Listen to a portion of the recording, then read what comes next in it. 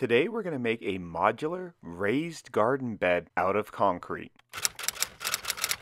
This geometry may look complex, but I only use 3 different pieces. Here is how I came up with the design. I made 4 circles, then I selected those all in Illustrator and rotated them 45 degrees. Then I created smaller circles inside of them and then filled in these new spaces until I created one piece that could establish the basic geometry. I like the idea of having a second tier that would create a deeper garden in the center, so I identified those pieces and then brought them over to Easel software.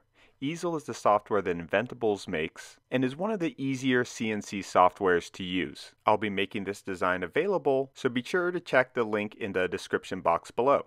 I loaded up some pieces of 3/4 inch thick MDF onto my X-Carve Pro and started cutting them out. I really like the X-Carve Pro. It's robust enough to really serve as a workhorse, but it doesn't take up that much room in my shop, which is great because things are already a little bit cramped. This machine is a durable, dependable workhorse, and by the spoil board underneath, you can see that I've been using it quite a bit. The Easel software automatically places tabs which keep your pieces in place. You can cut these quite easily using a Japanese handsaw, or if you're in a hurry, you can use a jigsaw. Now, as you can see, in addition to the pieces themselves, I also cut an outer ring around the big question mark shaped pieces. This is going to be helpful for making the molds later. I use my palm router with a flush trim bit to trim the tabs nice and flush. Don't have a palm router and you got a steady hand, you can do this with an orbital sander.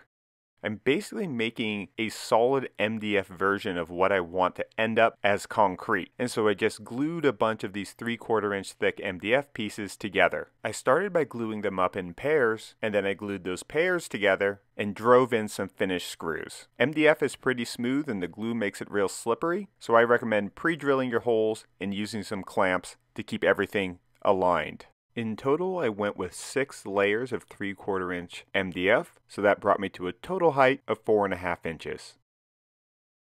I'm using these outer rings of MDF to create the outside mold for when I pour in the silicone. And since I want a silicone bottom for the mold, I'm going to have to go a little bit higher than I did with the positive mold. For the second tier, I just went with 4 layers of 3/4 inch MDF. Once the glue had fully cured, I just used my orbital sander to sand the outside edges nice and smooth. I started with 100 grit and worked my way up to 220. I used my palm router with a round over bit to round over all the edges. I'm going to use 5,000 psi concrete, which is quite strong, but sharp edges can easily chip. The finished screws that I used left some little divots, and I just filled those in with wood putty. I want these to be as smooth as possible, so I brushed on a thick coat of water-based polyurethane. When that first coat had fully cured, I lightly sanded it down with 300 grit sandpaper and then added on a second and final coat. The result is a smooth, hard, protective finish over the relatively soft MDF. Now I'm ready to make the silicone molds. I hot glued the positive piece down to a piece of melamine and then placed the ring around it and hot glued that down as well. I didn't CNC rings for the smaller pieces because I'm going to cast both pieces at the same time. So I just cut some pieces of melamine and glued those around them. I used some silicone caulk to seal up all the edges. This is just to make sure none of the expensive liquid silicone seeps out. I've had the positive part of a mold float up when I poured silicone around it before, so I just clamped it in place and drove in a couple screws just to make sure everything was nice and secure. For reusable concrete molds, I really like MoldStar 30 from Smooth On. I've tried quite a few different products. This is a really easy one to mix, and I've been able to use molds made out of this for hundreds of concrete pours. I poured the silicone and let it sit overnight.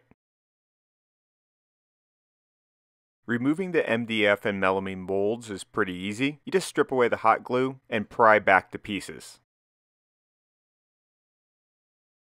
I had a little bit of trouble though with the MDF ring mold, and that's just because I didn't really sand the inside of it very smooth. So I just had to use a saw to cut that into pieces and then pull the pieces off of the silicone. I use my Japanese pole saw to do this. It has a really thin kerf, which means that I could hot glue this outer mold again if I wanted to make another silicone mold. I pulled out the MDF pieces and was finally ready to get to the concrete part.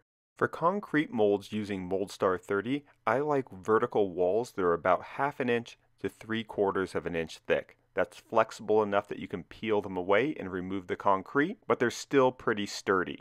I'm using Quikrete 5000 concrete mix. It has a really nice consistent gray color. At 5,000 psi, it's way stronger than typical 3,000 psi concrete, and it's readily available at most big box home improvement centers.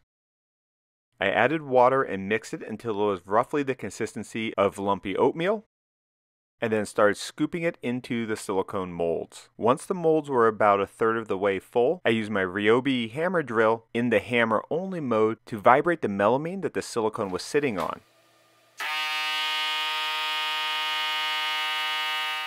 This really helps settle the concrete and reduces the amount of bubbles you're going to get.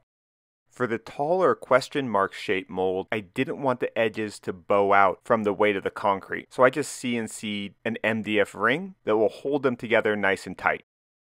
I let the concrete cure for 24 hours before just popping them right out of the molds. They come out real smooth and no finishing is needed. I then rinsed off the molds and was ready to do the whole thing again. Now, if you don't have a hammer drill, you can use a jigsaw to vibrate the molds. Just be prepared to have a sacrificial blade because it's going to get pretty bent up. I did 8 total pours, and now I was ready to assemble the planter. Each of the question mark shape pieces weighs about 35 to 40 pounds. The smaller pieces just stack right on top. I'm just using this as a temporary installation, so gravity is fine. But if you wanted it to be more solid and permanent, you could use Quikrete anchoring epoxy to glue the pieces together. Out here in Joshua Tree, there's a layer of sand on top of the soil. So I just scoop that away before adding in potting soil and plants. This way the plant's roots can reach down through the sand layer and into the soil below. I really like this process of using a CNC to make positive prototypes that can then be used to make silicone molds that can be used to mass produce concrete modules. I just think it's a really cool way where a single person can do a really complex design in a bunch of small increments.